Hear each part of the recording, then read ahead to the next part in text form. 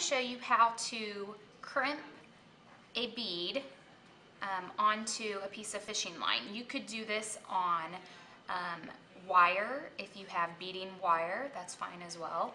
You could also put it on different types of rope, and it all depends on the size of your crimp bead. This is obviously a very, very small crimp bead, but you can get larger ones. You can get rope crimps, you can get end crimps that are wider, so just dependent on the project. So if I wanted to crimp this one piece of fishing line into 2 strands, I can use this crimp bead.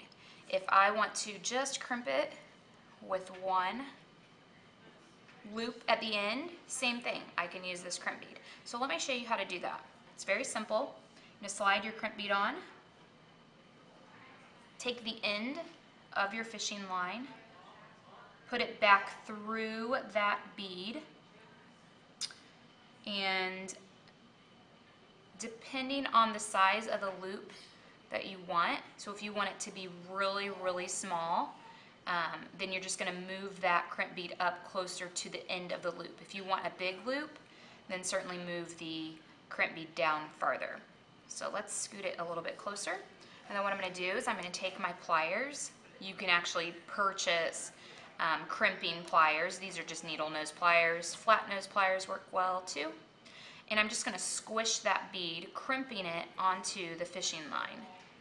So now that I've done that, you can see that I have a loop. And what this does is it gives a stopping point for my beads that I want to string on my fishing line. It also gives me a loop that I can connect a jump ring and my clasp to.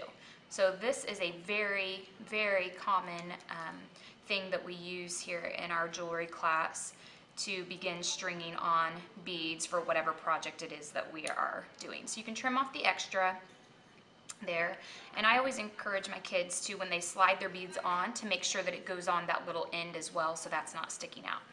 So that's how you crimp a bead.